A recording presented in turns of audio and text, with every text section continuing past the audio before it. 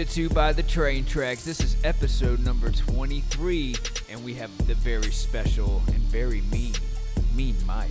Hi guys, how you doing? Oh, and of course James Williams. You know he's over here. I show up from time to time.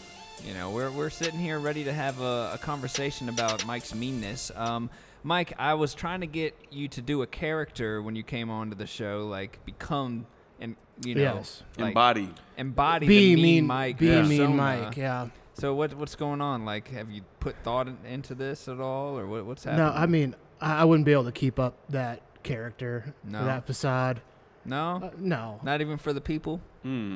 Yeah, especially not for them. I was thinking like a Exactly. macho man kind of vibe, you know, like oh mean Mike, you know, like My version of Mean Mike, I picture my Mean Mike in like a tuxedo shirt that says he's here for business, but he's also here for party. He's kind of mean, but more like a serial killer mean. You know, he's real calm and doesn't really respond to anything whatsoever. Just Yeah, got to gives you meld that into the real stink background. eye. Yeah, I got to be in the background. Yeah, like a Dexter. Yeah. yeah. I'm just thinking back to like when we shot a couple of the Matt Rat videos. Yeah. That was our first attempt at online stardom, right? Yeah. In the jiu-jitsu community. I had a lot of fun shooting those, and I liked the serial killer vibe that we gave you on that. Yeah. It came very Well, natural. I'd say if we ever started doing that style again, then of course I could keep up that facade. But when we're doing, you know, quote unquote, like an instructional or showing a move for jiu-jitsu, I don't think I could keep up that character without it seeming too corny, you know. Yeah, just insert the one episode of Mike embodying his serial killer nature.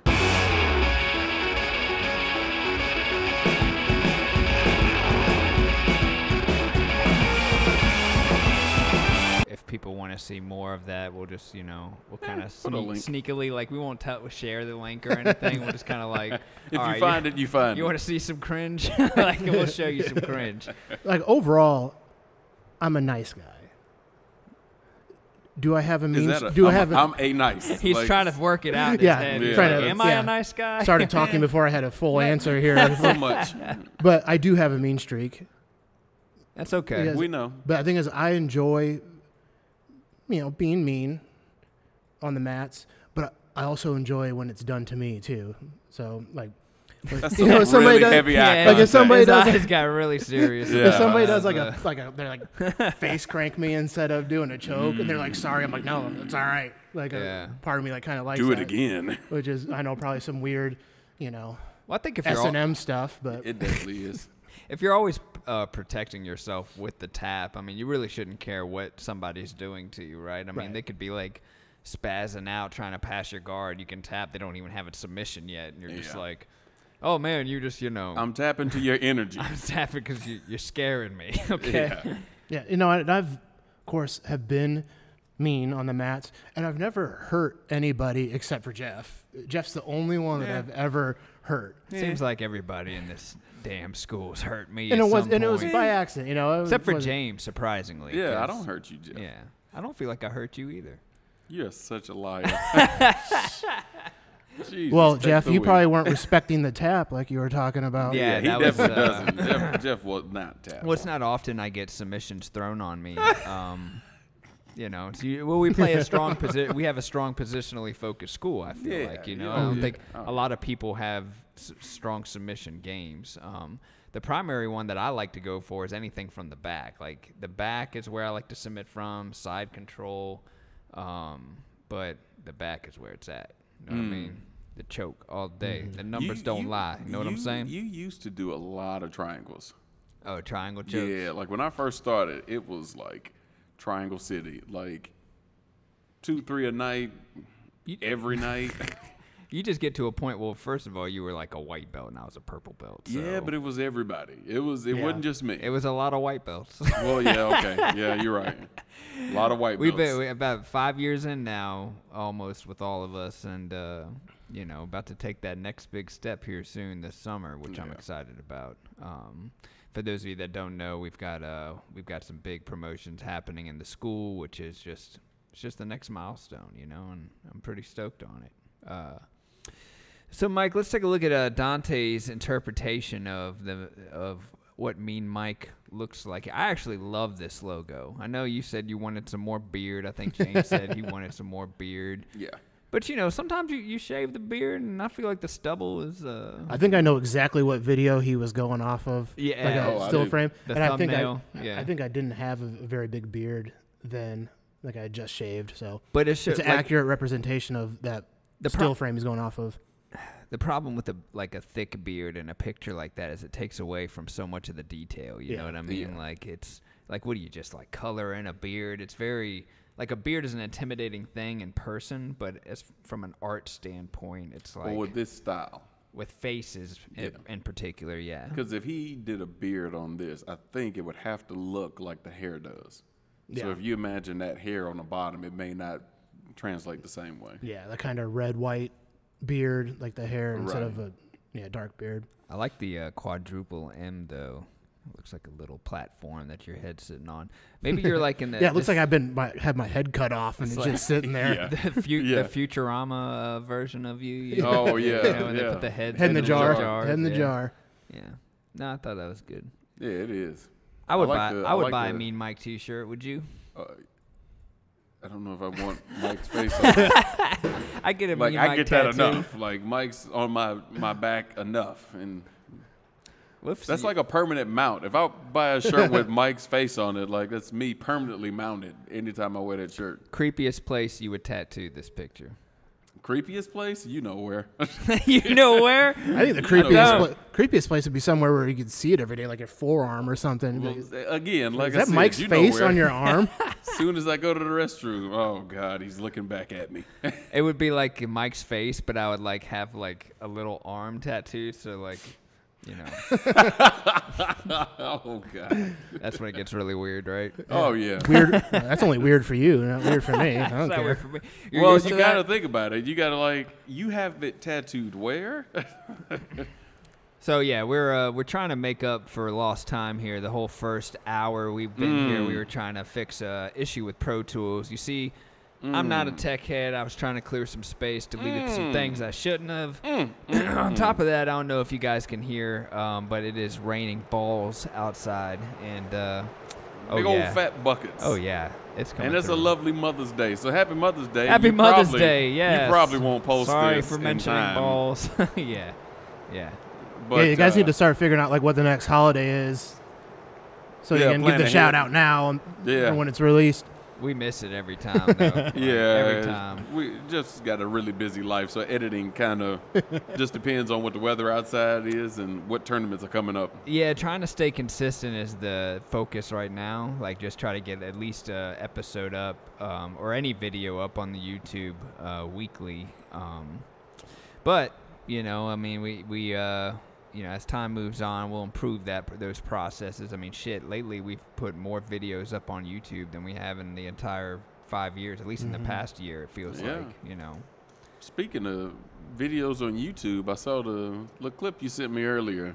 What clip was that? Speaking of Mean Mike, one of his videos cracked 1,000. Oh, yeah. The very first Mean Mike video was right at 1,500 views. Ain't that crazy, Mike? Was that the Nogi Ezekiel one? Yep. Yeah, you knew it was. Which I think was a good title, right? Like Nogi Ezekiel. Like how many people are doing that? Yeah. I hate that fucking move.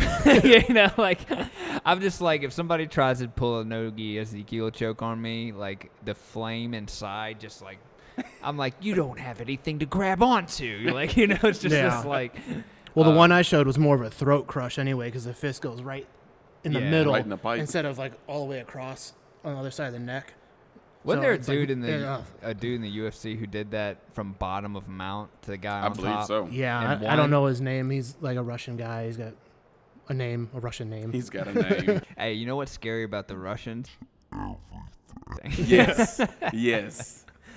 I watched the movie Training Day the other day. That's such a great movie, right? Ethan Hawke, Denzel Washington.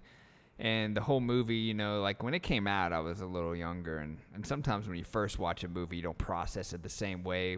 Whereas when you watch it years later. Yeah. And the whole time when they were like talking about Denzel's character and how the Russians were out to get him and, you know, what is the word?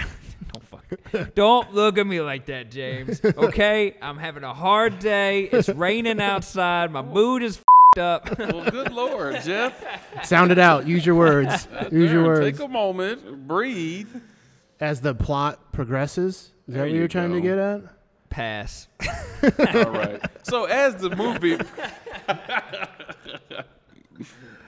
But it was a good movie, yeah. You see Denzel going through all these different transitions, and I think it's absolutely hilarious because I see what you're saying. When the first time I watched it, it was like, oh, this is entertaining. The second time I watched it, it was freaking hilarious. The third time I watched it, I was like, this is kind of stressful.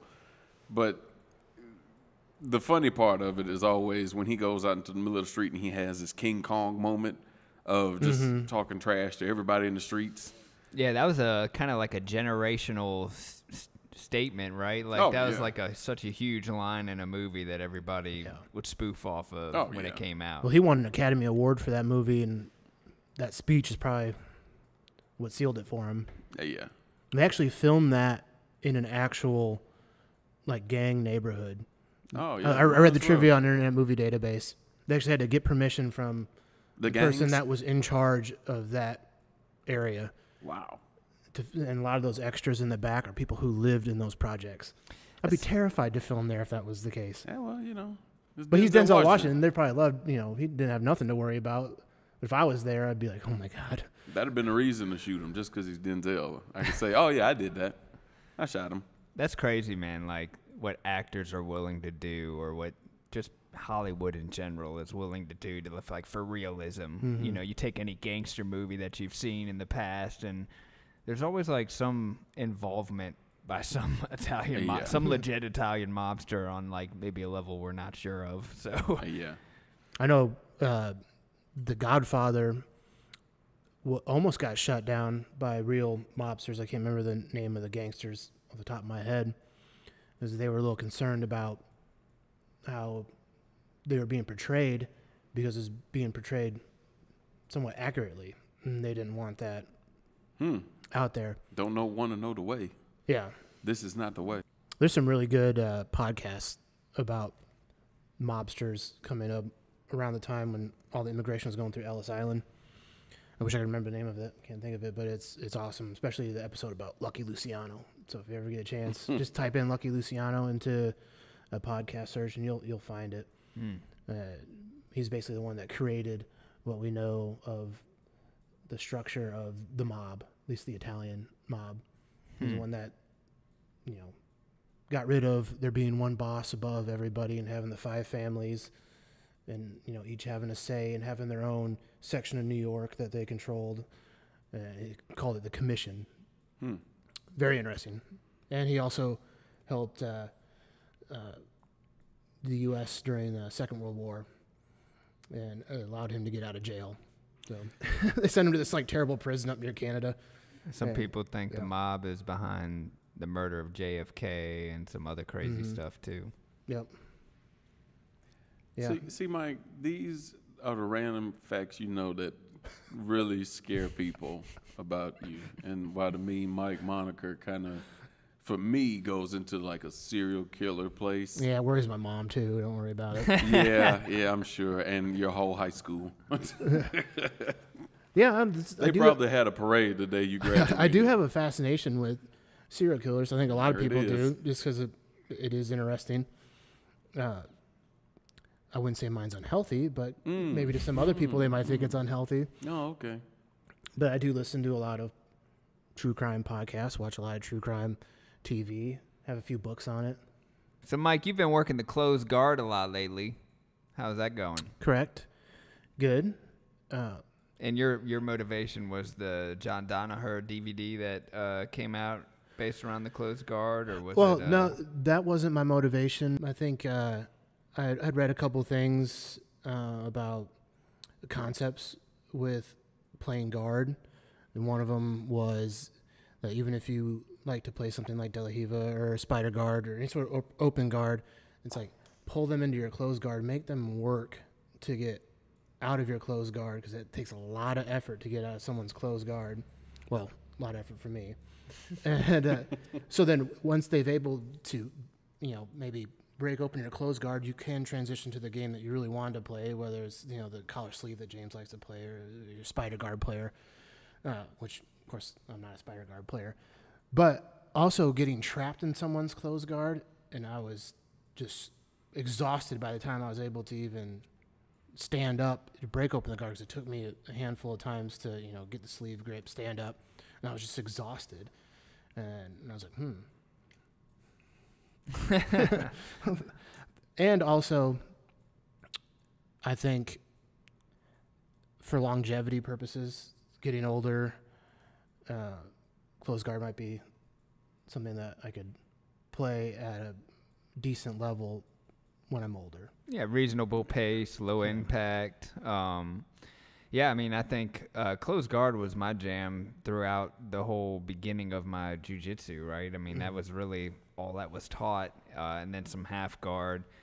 And then, once you realize that you're not always going to hold your guard closed, that's when it becomes important to develop an open guard system, right? So I think, closed guard is probably number one out of all the guards, as far as dangerous. I think closed guard is definitely number one. And then, as it opens up, that's when things get interesting. Right now, it's like how fluid is the guard passer versus your different styles of open guard, right? Whether you're a cross sleeve player or lapel guard player.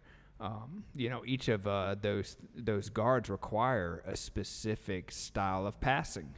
You have to know the exact way to blade your body for a lasso, spider lasso, for example.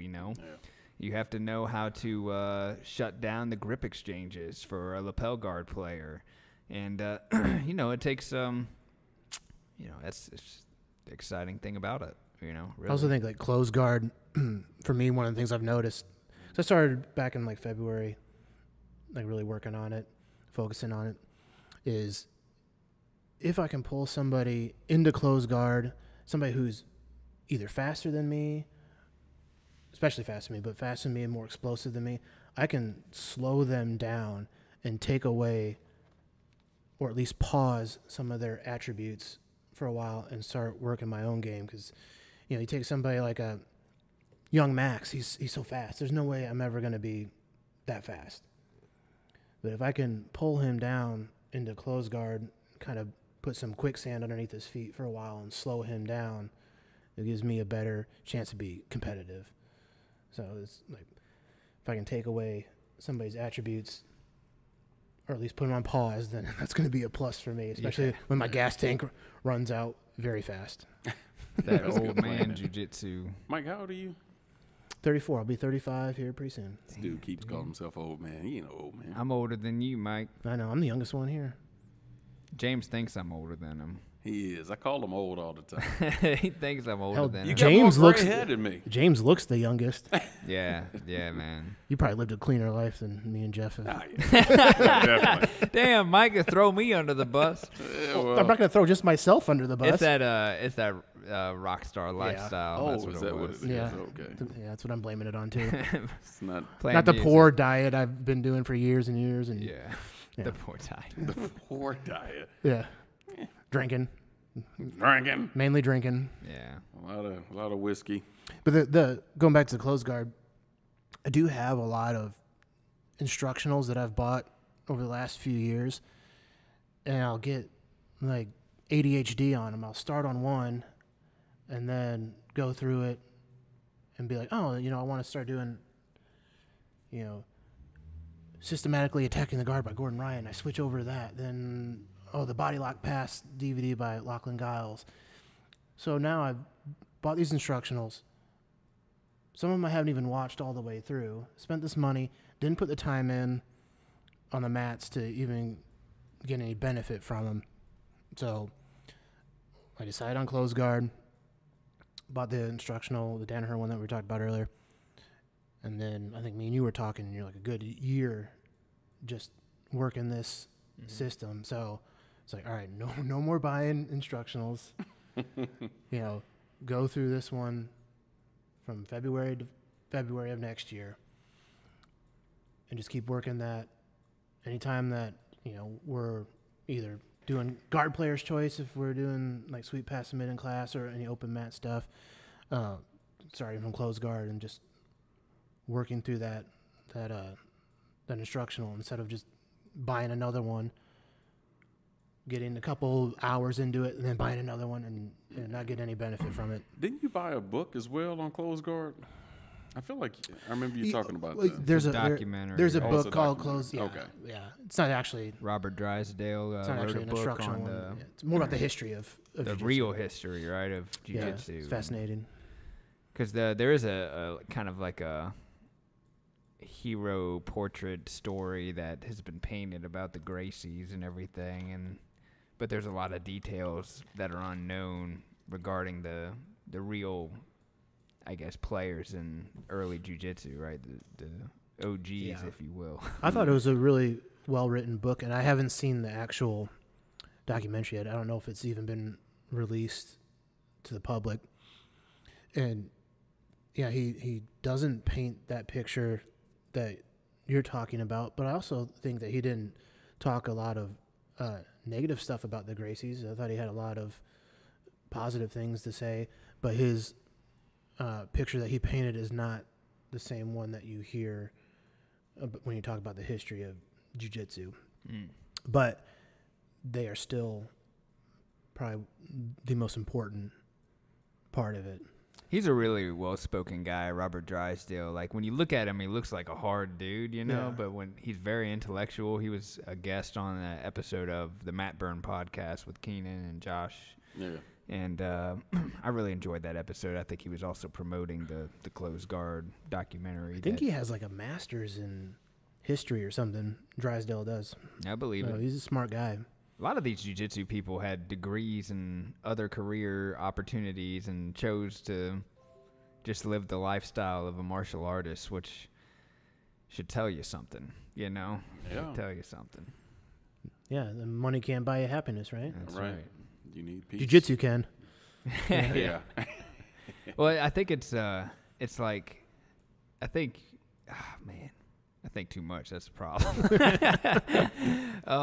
But people who are like intimidated by this or scared by it, are living in a fearful mindset. It's one thing if like you have health issues that prevent you from doing something like this. But we all know about those things, and nobody's judging anybody for that. But you have to look internally about what holds you back from living a healthy lifestyle. It doesn't have to be a martial arts lifestyle, right? Yeah, but when you choose to do something difficult, there's a reward process. It's an esteemable action, and it's going to grant you with more self-esteem, more confidence.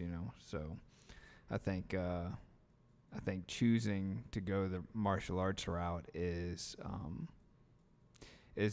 just teaches you how to fight for your life. You know what I mean? Yeah.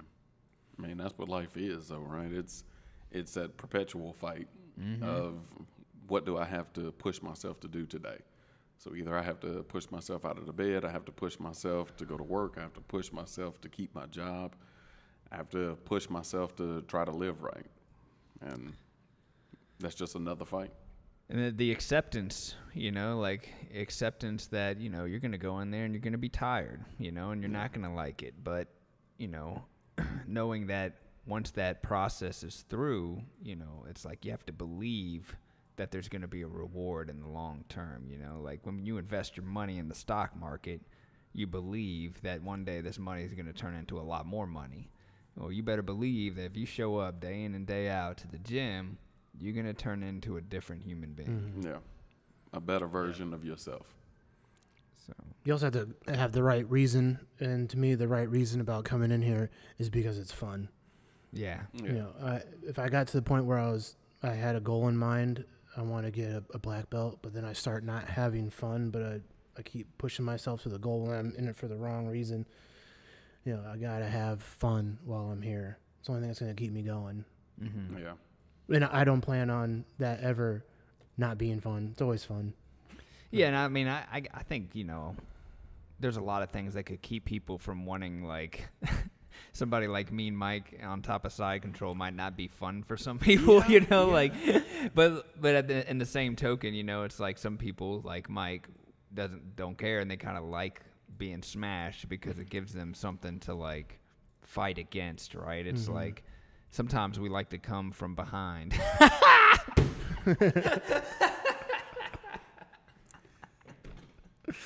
This guy. I'm not even. I can't He hit say the table, anything. he hit the table so hard he moved the camera. I He can't thought it was say so funny. anything. God damn it. I cannot say a damn thing this whole podcast. I just make heavy eye contact. And everything I'm that I just say, James is looking at me like, you don't know what the fuck you saying, man.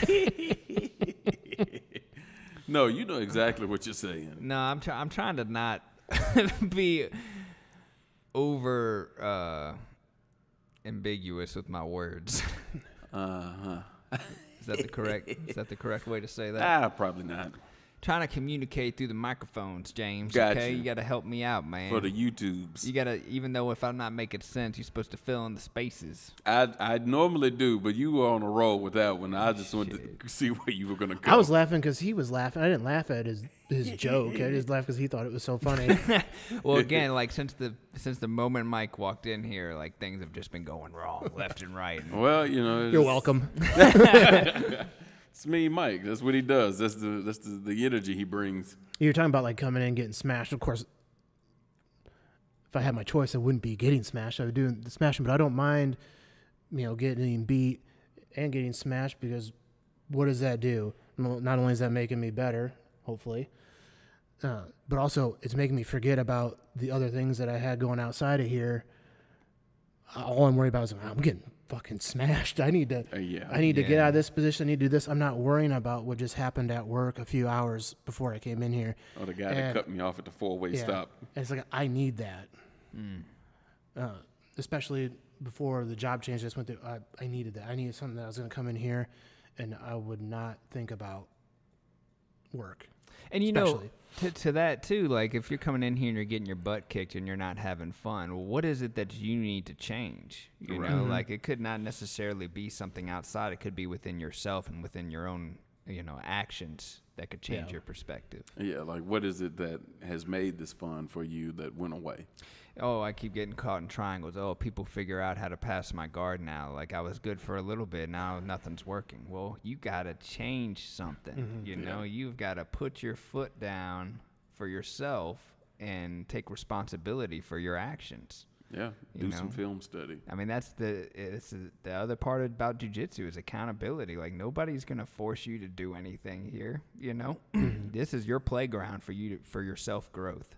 And you get the option to see what kind of path you want to take with this art. Yeah. That was well spoken, Jeff. Thanks, man. You're Sometimes welcome. I have coherent thoughts. He was thinking about it ever since he had stopped talking up until then. This is what I'm going to say. He's not listening to what we're saying. He's He just didn't going hear a over word. in his He's head like, what he's all going to say. Oh, I man, made don't a tell me really that. quick note on the inside of my hand. I'm going to read it. Yeah, you guys are like talking about something else, like basketball or something. Exactly. That's how you know. And I'm just like, I love Halloween. Like. Anyway. No, it's quite all right. This is normal for Jeff. This is good though. We actually got some recording done. Let's see how far along we are. Unless you forgot to hit record. No, definitely been recording. We're 33 minutes in. I honestly don't think we have to do a whole lot more than this. This has been a pretty damn good conversation. Mean Mike, I appreciate you coming out today, Thank you. man. Thanks for having me. For doing the thing, and I think people are enjoying the videos, so we look forward to continue to upload those for you guys. And don't forget to don't hate. Hey, don't hate. James, what do they got to do, right?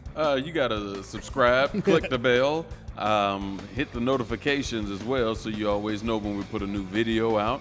Also, grab your phone from your friends. Make them subscribe. Get us all the amazing subscribers you can. That way we can put out more of these amazing videos, and we could also start promoting ourselves through the Spotify. Hey, Mike, do me a favor. I want you to look dead into the camera, and I want you to say, thanks for watching Juju by the Choo Choo. All right, say it again. Just say, look at the camera and say, thanks for watching the Juju by the Choo Choo. The Juju by the Choo Choo. All right. Shut the fuck up. All right. Don't make eye contact with him.